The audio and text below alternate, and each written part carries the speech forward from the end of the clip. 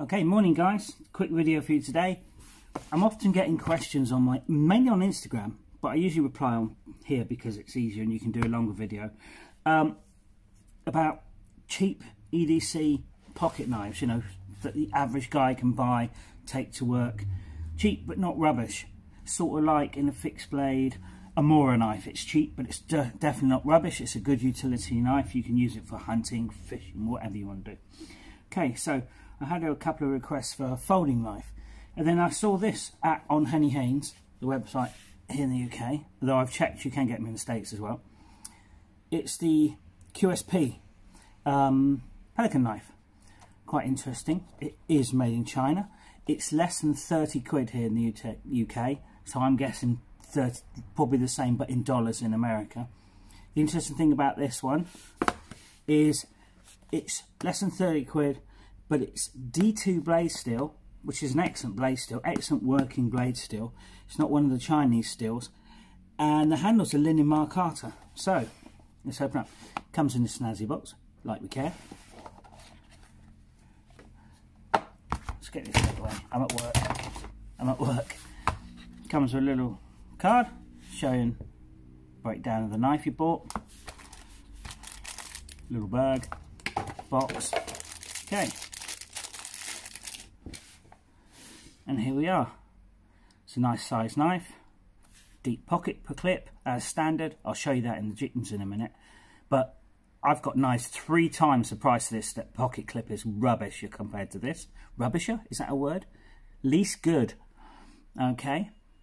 It is linen micarta. As far as I can tell, it is micarta. I don't think it's the best in the world, but as far as I can tell, it is micarta. It's got 2 ambidextrous opening, which is good for you lefties, and you can swap the deep carry clip round to the other side, so that's good for lefties too. As you can see, let's get that nice in there. Sorry about the light, guys, it's pretty crap in here. It's a Warncliffe. It looks hollow ground. If it is hollow ground, it's the shallowest hollow ground I've ever seen. It's almost a sabre ground, but it could be hollow ground. It is pretty sharp. Let's see how sharp that is. Do the disgusting hair test. Yeah,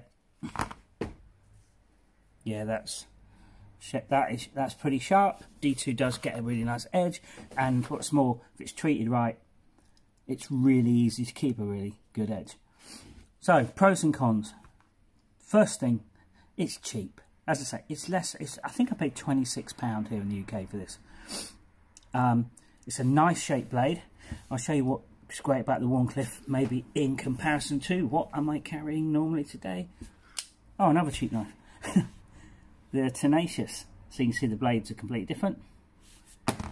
Okay, and I'll show you what's so great about that Warncliffe blade as a utilitarian knife. As an outdoor knife, you could use it, but there are certain issues. And as a kitchen knife, once again, you could cut through food prep with this, no problem really. But I've got to say, the problem with it is, whereas this one's got a belly, and you can get a lot of the blade down and your hand doesn't touch. This one, because it's almost flat, if you put your hand flat, you've literally only got the tip of the blade. You could cut through things like that, but you want to slice, so not so good for food prep. But I don't think someone's going to buy this food prep. It's going to be a knockabout knife to use at work. So let's just give you an idea how good that Warncliffe blade is.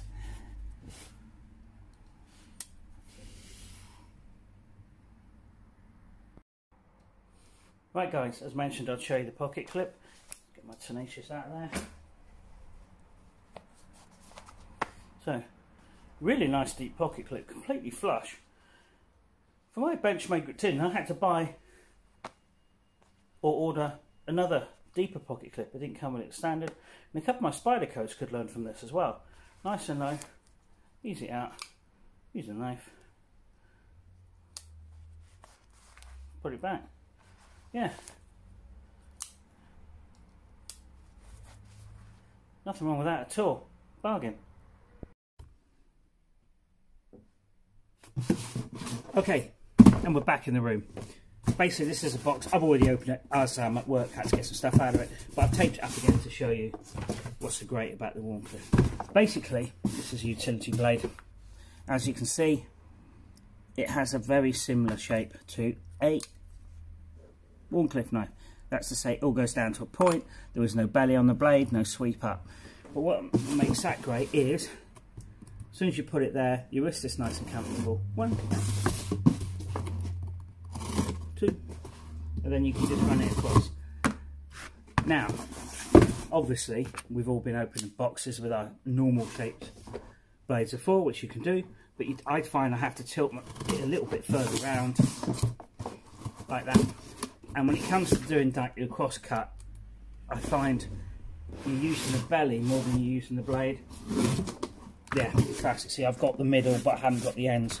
Whereas with the Wharncliffe, boom. Okay. Also, I cut up about 40 of these boxes a day, so we're going to see how it does that. See how the cardboard box. So I'm going to do it this one. Oh yeah, look at that. Look at that. That's unreal. For a 30 quid knife, that's amazing. Yeah, that's fantastic. I reckon if you got home in the evenings, gave that a strop, you'd have a nice little utility blade. So, there we go. This QSP knife, it's in D2. I bought mine from Henny Haynes, but obviously you can find it from your favourite retailer. Henny Haynes was about 26 quid. I had no problem using them. They were really quick. I ordered them in the evening and it was there the next day. It's Linen McCarter. I don't think it's the best, but it is. I'm pretty sure it is Linen McCarter. It's got a really nice functional Wharncliffe blade. If I can get that in. If you're looking for a Wharncliffe and you don't want to pay 90 quid for, say, a Spoko Endura, then this is the one for you. As I say, hollow ground, possibly, but it's a very shallow hollow ground if it is. Nice little utility blade. It is made in China, but personally, I have zero problems with that. Alright guys, there it is, the QSP Penguin knife in D2. Less than £30. That's got to be a bargain, isn't it? Later. Okay, back again, just quickly to say, I'm at work, I just went out the back and I cut up about 8, 9 of those boxes. 8 or 9, 10 maybe, let's say 8 or 9. And I've just come back in and I thought, maybe I'll give that a strop. But I'll check it first, and paper, look at that. So maybe you don't need to strop it every few days, because that to me is unreal. I mean, using it as a Wharncliffe. So the Wharncliffe just gives you that ability to cut flat without having to use to lift your lift stuff to use the point. You can just put your hand nice and comfy. Yeah, now I've got this one for a giveaway, which I'm going to go and do over on my, I mean, I've got it to test it and to show my subscribers that asked about it, but I was going to do this on a giveaway over on Instagram, which I still will, but I'm going to pick one of these up for me. They do it in a jeans one as well. I might get the jeans one next time, so it's a little bit different. But yeah, I think for 30 quid, 26 quid, something like that, everyone should have one of these. Great little knife. Lockup's great, zero blade play. Admittedly, it's a little bit stiff, but that will loosen up, and I reckon I could work on that with just a torque screw. But am I going to get one?